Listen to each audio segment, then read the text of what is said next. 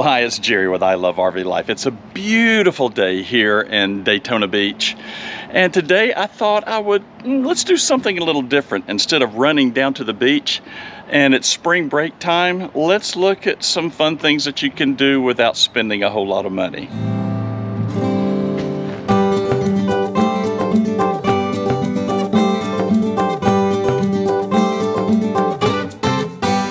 Well, hi, it's Jerry. I'm catching the early morning sun. We're back in Daytona Beach. We come down here a couple times a year to see family.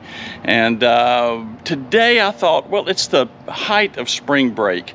What could we do as a family? It's been a little cool, just a little bit too chilly to go out on the beach. And what are those things that we can do to go outside, get some fresh air, maybe see something a little bit off the beaten path that we might not typically do? And again, kind of working within a budget. So come along today. I've got a couple little stops that I'm going to make here. Then our son Joel is going to come pick up me and Joan. And I think we may go up to St. Augustine for an early lunch and then maybe just kick around the old area. And depending on how things going and how full we are, we may come back home and maybe fix a little something to eat. I got the Montana grill out. I've got something kind of neat planned. Joan's going to stay here for the first part of the morning, but you'll see her this afternoon. Come along, let's go have some fun. Over the past year, you've probably realized by now that Joan and I are huge fans of Brooklyn bedding, and we're not the only ones who are fans. We get comments on our YouTube channel and we get emails from ilovervlife.com weekly of people who have purchased Brooklyn bedding and go, it's made a difference. When we got our first fifth wheel, it was a Gateway and the mattress was horrible. So we tried this foam and another type of foam and a memory foam and combinations of each. And then we got the gel topper, which was an awful experience. It's like sleeping in Jell-O. It was awful. Then we tried the pillow toppers and we would just try to add and take away. Could we make it better? We could not make it better. And probably if you were to add everything up when we finished, we could have bought us a Brooklyn bedding mattress from rvmattress.com. And we did. We got us a new mattress. And the fifth wheel we have now, we have the Signature Series. It's awesome. And it gives us the best night's sleep. The comfort is just amazing. So much so that we got the Aurora for our home because we would rather sleep in the RV than our mattress at home. So we wanted the experience in both locations. Doesn't matter if you're a back or side or stomach sleeper, they've got a comfort level and a size for your specific RV.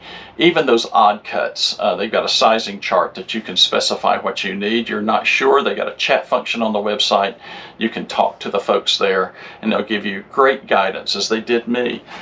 Even more so, 120 night sleep trial. That just shows you not just a quality of mattress, but a quality of company who believes in their product. 10-year warranty on the product. That's fantastic. Free shipping, made in the US, and it comes to your doorstep. Here you go. You just get it in a box. You lay it on top of your platform, take it out of the box, take it out of the plastic.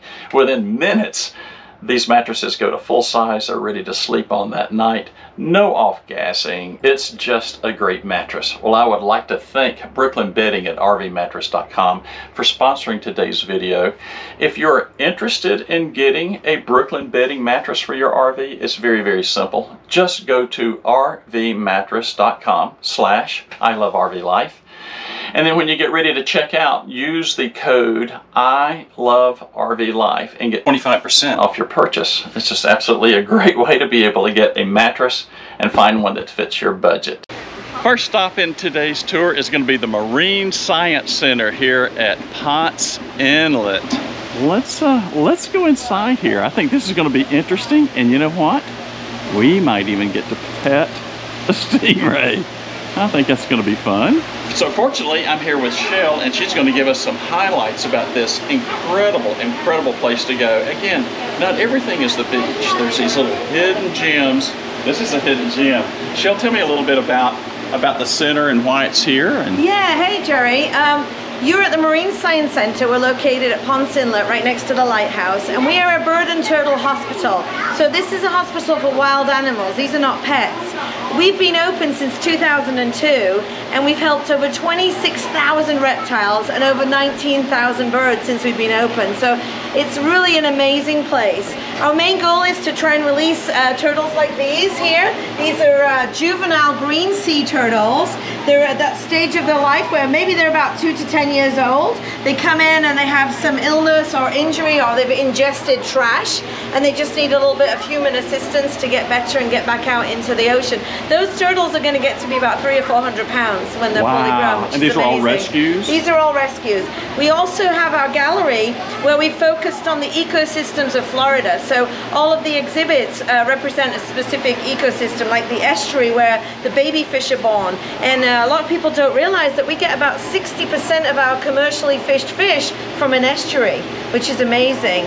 So this is why it's very important to, look at your fertilizer use, plant natives, because then you don't need as much. We're having a big issue with manatees in the last few years where there was no seagrasses and they were starving. So everybody can do their part because water is all connected.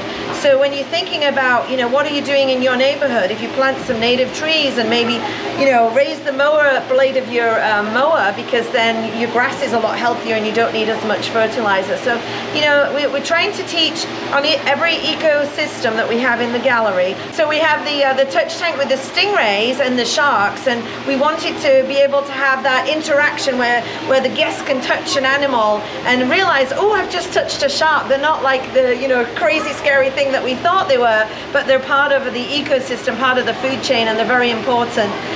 So we wanted to do that, get people to love this environment like we do. We love it here at the Marine Science Center in Volusia County. Is amazing. And want to then learn things that they can do, call to action when they leave here, and they can do things that they can, use their own reusable water bottle and say no to plastic bags. Don't release balloons. Good heavens, Cut the strips from the 6 packs of soft drinks so that they don't get tangled in that. So important. Yeah. So what other types of species would we see here when we visit, aside from the turtles and the stingrays and the sharks? What else would we see So here? we have a bird hospital as well, and on our bird boardwalk, these are our permanent residents. Actually, Laura is in the classroom. She's doing a presentation with one of our Cooper's hawks, with one of the raptors, Razzle, which is pretty amazing. So we have a lot of animals that we can do education programs with. This is the snake, this is Tobias, and then this one here is the owl. This is how much we love our job here at the Science Center. We have the animals tattooed on us, but yeah, so it's a great place. I've been with the county for 15 years, and I just enjoy coming to work every day. It's a joy. And meeting people like you who are doing wonderful things for educating others. Well, we thank you for what you do. Thank you. Well, it is a treasure to be able to find the work that you're doing here, and again, being able just to share some of the fun things to do when you come to the beach. So when you come to Daytona, go see the lighthouse, come see here. It'll be a day of wonder, so make sure you take care of that. All right, show you later. Thank you. So there's a lot of things to do here in the Science Center, a lot of fun. This is peak spring break time. There are tons of people. It's a little afternoon. They said it already had 7 people come through. There's touchy-feely areas. We'll do some of that for those who are into it. I'm going to be really careful here. There's lots of kids, so bear with me as I try to get all this in film. We can touch. If they'll let us, we can touch. 2 fingers, And they'll come to the end. if they decide it's the right time. Oh, look at that! Look at that! Let's see if we can touch a stingray here. Look at this. I'm not sure. There we go.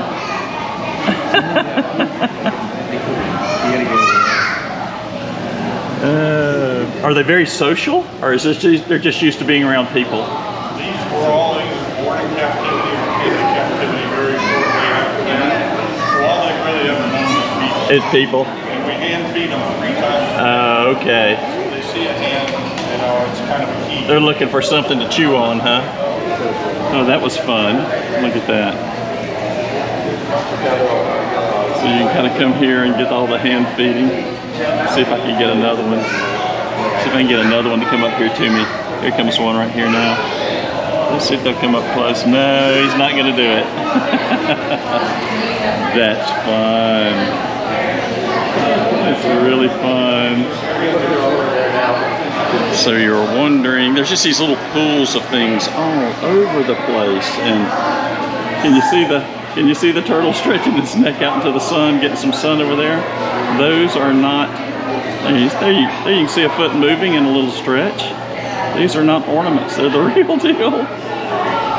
And there's some down here in the water as well. And they strongly encourage you not to stick, there you go, there's one coming up. Not to stick your finger in the water, because you'll probably get nibbled on, or maybe even lose the tip. So lots of fun things to see. Here you see lionfish. Look at these, aren't these gorgeous? Look at this beautiful species. These are just some of the things that we get to be able to see here. Look at this. Just beautiful. Beautiful lionfish. Look at that. So there are a few aquariums around here that you can see certain types of sea life. All right, I understand they're going to have a raptor display over here, and they're going to have somebody talking about some of the birds that they bring in. We'll go over here to the Bird Sanctuary Center. This is not a place where you're going to like a zoo. These are all rescues, so they're taking them in for some reason. They're either been harmed, and they're going to try to get them back out into flight again if they can, or there's those that are just, you know, something has happened to them and they're going to take care of them. It's just such a noble effort these folks are doing here. So let's go over to see what they're talking about raptors. I think that'll be fun. All right, this is Razzle. Everybody say hi, Razzle. Hi, Razzle. And don't get me wrong, this is one big scary bird. I'm telling you, people think, oh, it's just a little birdie. Oh, wait till I tell you the story. All right, so birds of prey, raptors, by definition, catch their own food live with their feet. But there are many categories of raptors or birds of prey, and I think I can't fool anybody. This is not an owl. But what kind of bird is it? Anybody want to guess? Yes. Sharp-finned hawk. Oh, you were so close. You were so close. Go the other way. Yes. And the thing about sharpies, as we call them in the trade, the sharp-shinned hawks, of course, they are quite a bit smaller than these guys. It doesn't seem like it, but they are. And there's a little bit, you know the difference in the coloration. I didn't let you have a good view, so there you go. Now you know. And plus, of course, Razzle. Oh, why is Razzle with us? As I said, only the ones that can't be set free. Take a look at this right wing. You'll see some little bit of feather sticking out. The wing doesn't quite sit against the side of the bird the same. It's a little hard, it's the wrong angle. I can hold you this way. There we go. Ah, you can see it. Razzle broke that wing in 3 places. Did it, and this is when we get many of our birds, when they're at that fledgling age. So this is where they're not just fluffy, they've got feathers, they're flapping their wings, they're getting out their strength, they're getting ready to fly, they're starting to fly. And some of them, we never, see what happens, and it rarely gets seen, but it does happen, and probably they take a tumble. Well, that was fun. We just left the Science Center back here, and we're going to go over here to the Bird Sanctuary and just see what they have in store. Again, this is not a zoo. These are all rescues, so this will be fun to see this. This is the Mary Keller Seabird Rehabilitation Sanctuary. Let's just go through here and see what we can find. So they have a little room to exercise here. Not much. Again, some of these will end up being permanent residents. I don't know which ones are which. You can see that one's got a damaged wing. And then others are going to try to get them back out if they can get them healthy enough. Here we have some pelicans down in there.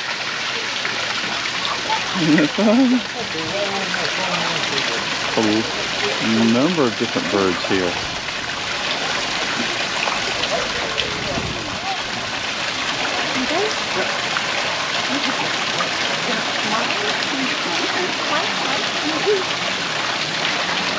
Look at that handsome fella. A red-shouldered hawk. Look at that.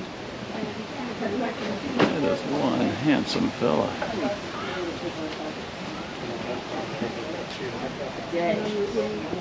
I think he's about as interested in us as we are of him.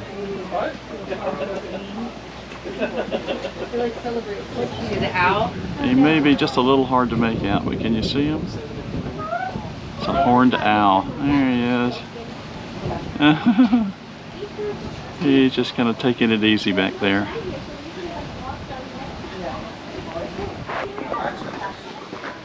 Look at this fella here, a red-tailed hawk. Now we have those back home in Georgia. I see those from time to time. Just look at this guy. He is, never seen one up this close. I would say he's probably a good maybe 18 inches tall. He is quite the hunter. Look at that. What a pretty fella. That is neat. These little slops are very, very inexpensive.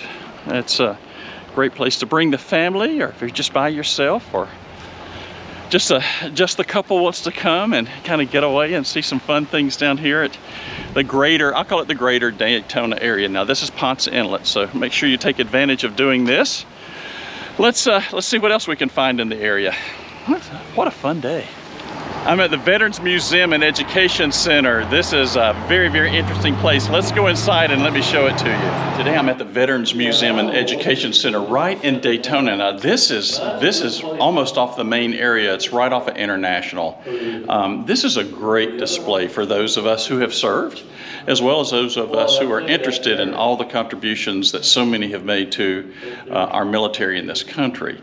And they cover a very, very wide range. Let's just give you just a few minutes here just showing you the highlights. Look, I hope you get a chance to come here. This really is a great display. So you have everything from, here's a Medal of Honor recipients. So of course, Alvin York.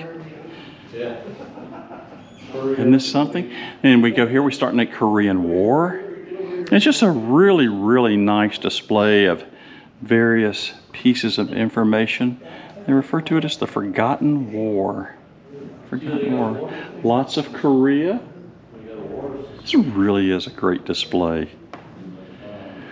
Everything just to kind of give you a highlight of what you might want to see here, from, you know, great pieces of information that you can sit here and read, you know, the various newspapers that covered Korea, and then of course all your patches from that period. You even have some armament here. The good Tommy, the great M1 Garand, and the carbine as well. Lots of great photos. Really a neat place. Then we start crossing over into Vietnam era. I went in right as Vietnam was ending. And just tons of, look at all this memorabilia over here from Vietnam. Isn't this great? Just pictures and so many personal items that people have shared. It's great.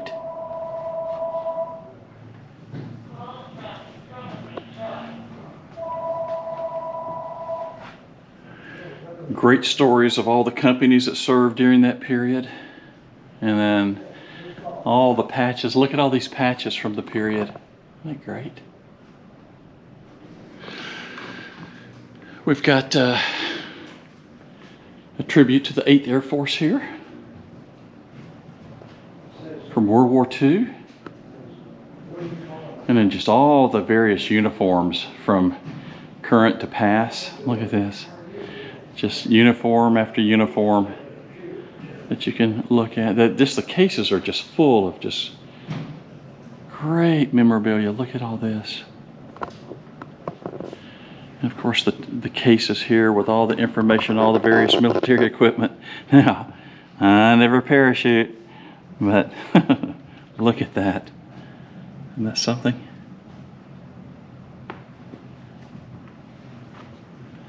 Military payment certificates. Look at that. Wow, what a collection. Isn't that incredible? Look at all this. We even have some pieces here from the Revolutionary War. Mostly pictures. A good story here. Look at that, George Washington's flintlock pistol. Oh my goodness. And you can just go through and see they have everything from military helmets from various times. I don't even want to know the history of that one. Can you see it? Can you see the bullet hole that came through it? Yeah. And then we've got Gulf Wars. A lot of pictures and information about, as we call it, the Persian Gulf of 1990. You can see all that. Desert Shield.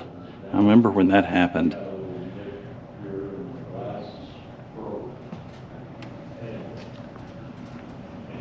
Medals and patches from Iraq. Information from Afghanistan. Look at that. Then an area dedicated to women in the military, from medals to pictures and stories and timelines. Really nice. Great contribution. And of course the Coast Guard and the contribution they made for not just protecting our shores, but a lot of people don't realize the contribution the Coast Guard made during our military conflicts as well. United States Merchant Marine. It's just a great display of information. World War II Japanese war relics. Would you look at this? I remember my father coming back from World War II, sharing that they just threw hundreds of cases of Japanese rifles into the ocean. That's amazing. Along with a lot of U.S. goods. Yeah, a lot of U.S. goods as well. I know, look at this. The challenges of the racial struggle during military, thank goodness that's past. Look at all the battleships named after Florida. Look at that, from sailing ships to submarines. How about that? Really a great display of, World War I and World War II memorabilia. Somewhere, the .30 caliber infield is in there. Look at this. Little German memorabilia. Some German memorabilia here as well. Oh my, look at this. An authentic recreation of the Golden Eagle bayonet dagger. That's authentic. Look at that. The German Luger. All right, and then you've seen the videos where I've been into submarines before. And those are heroes that get in those little small things to do what needs to be done. And of military arms, look what we have here. Everything from, look at this, Revolutionary War flintlock. Look at that, flintlock rifle. Oh, we've even got a cap musket from the Civil War. Yeah. Remington rolling blocks, trap doors. Again, the Great Garand, the 303 Springfield, look at that. And then the M16. Oh, there's the 14 back there behind that. There's a .30 caliber carbine. Look at that. And then flintlock pistols. What we have here. Look at that. Colts from the turn of the century. That would be 18 to 1900. And then you've got to appreciate this Korean Memorial Thompson machine gun. Thompson here. Look at that. And then the old, we call these the grease guns, the M3 sub. I fired one of those. Well, I know that is a quick tour of the Veterans Museum and Education Center. Look, it's a great display here. Don't just take the video for seeing this really quick walk around here. There's just some great information, from uniforms to weapons to just tons and tons of history that has been contributed here from so many. It's really a fun place to come. So look forward to seeing you at the next one. Well, we decided that we would come down to Old St. Augustine. We haven't been here, Joan, in 3 or 4 years. I think 2020 was the last time we were here. Okay. It was full-blown COVID back then.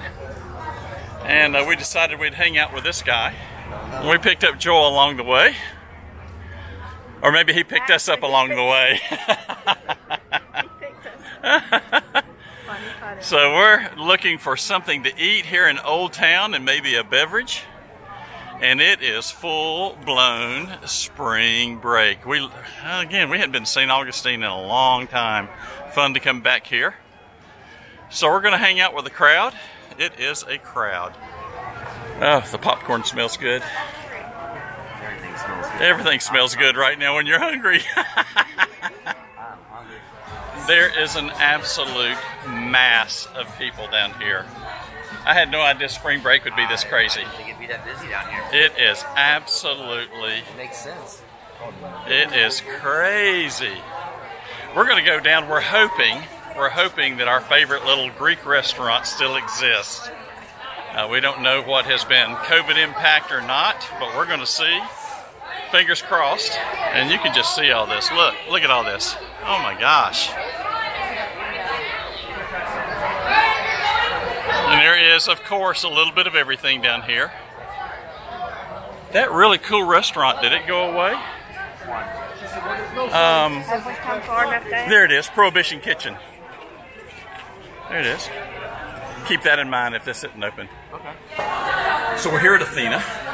We have been coming here, we were talking about earlier, we've been coming here for maybe something like, 20 years? Oh yeah, for sure. Easily 20 years. Maybe even longer, since that guy right there was just a little guy. And it's just hard to come to St. Augustine without coming to Athena. I would show you all the food, but, well, here's what it looks like now.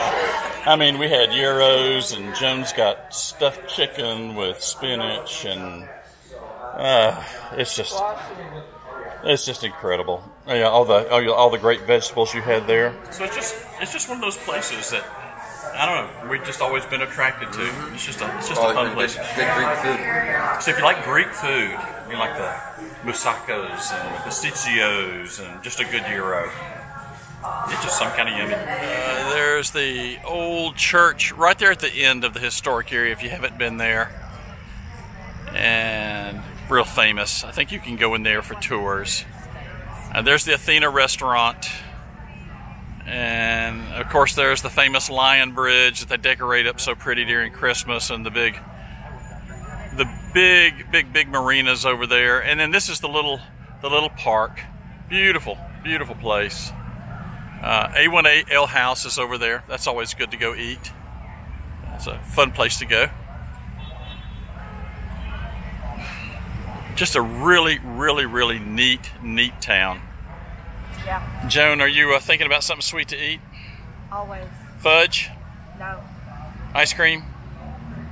No. Cotton candy? Find one of those candy shops and find what with all the different things they have. Candy stores.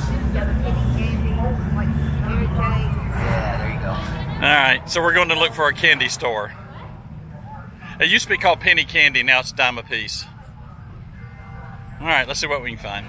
This is what we're not going to be doing today. Nope. No, we don't do snakes. I don't think so. No snakes. We're a snake-free family. Look at the incredible fudge. Then you got fudge.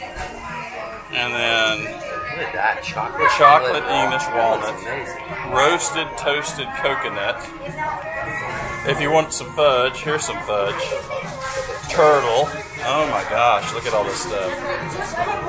Oh man. Oh my gosh, look at that stuff. All right, here we go. We're gonna try Smoking Reaper. Let's see what happens. I don't know why I'm doing this. All right, here we go, Smoking Reaper. Let's see. All right, Smoking Reaper.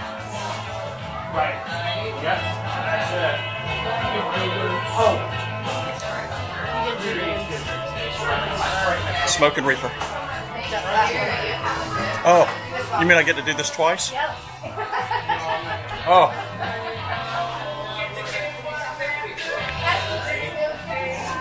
Okay, I made a mistake. I hit the Voodoo Reaper, not the Smoking Reaper. Oh gosh. Ooh, that's hot as crap, but that's good. That is good. Golly Moses, that's hot. Oh. All right, we're doing one of my favorite things. I am grilling out tonight. Ooh, this is going to be some kind of yummy. And yes, I know I'm in Daytona, and I got a jacket on. It's cold. It is, okay, you folks up north, bless your heart. I know you're in feet of snow, and I'm whining about 60 degrees and a breeze, and the sun shining, and I'm sorry. I'm sorry, but I'll show you what we're fixing tonight. It's some kind of yummy. All right, we got our Monument Grill, which we love. We love this thing. This is yellow squash, and we just, you know, put a little olive oil on it, and then I put a like a Montreal seasoning on it. Yeah, just a little sprinkle. And we're having salmon tonight. Yes, I sear it on both sides, and I put a glaze. I've got this glaze that I make. I use, here, I'll put a little bit on here just to kind of keep this moist. It's gonna be good. I make it with a katsu sauce that you can just get anywhere. I think it's like the Kikkoman brand or something like that. So I put about 3 large tablespoons of that. And then I like to use clover honey. I don't use any kind of a weird honey, just a plain old clover honey. And then about a teaspoon of sesame oil. Teaspoon of sesame oil. And let me tell you, this is some kind of good. I'll tell you how good it is. You can take a piece of that salmon. You ready for this? You can take a little piece of it and put it right here on your forehead, and your tongue will beat your eyebrows off trying to get to it. Don't get any better than that.